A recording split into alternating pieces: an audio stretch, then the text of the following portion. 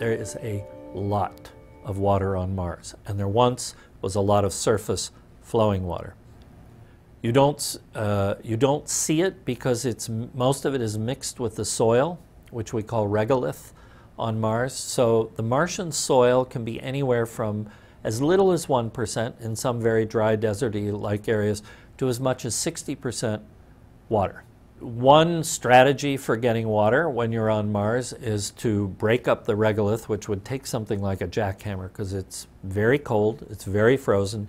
If you can imagine making a frozen brick or a chunk of ice that's mostly soil and maybe half water and half soil, that's what you would be dealing with.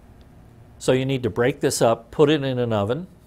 As it heats up, it turns to steam. You run it through a distillation tube, and you have pure drinking water comes out the other end.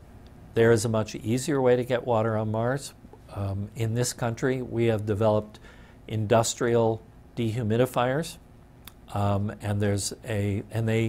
they're very simple machines that simply blow the air in a room or a building across a mineral called zeolite. Zeolite is very common on Earth. It's very common on Mars.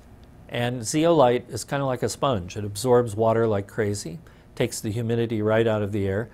Then you squeeze it, and out comes the water. And scientists working for NASA at the University of Washington as long ago as in the late 1990s developed a machine called WAVAR that very efficiently sucks water out of the Martian atmosphere.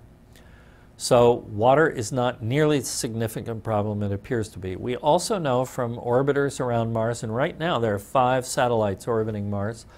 We know from photographs that these orbiters have taken and geological studies that they've done that there is frozen ice on the surface of Mars. Now there's tons of it at the poles.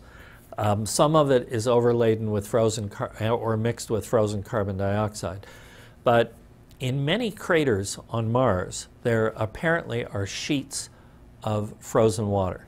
So if early astronauts or early voyagers to Mars were to land near one of those sheets of ice in a crater, they would have all the water they need.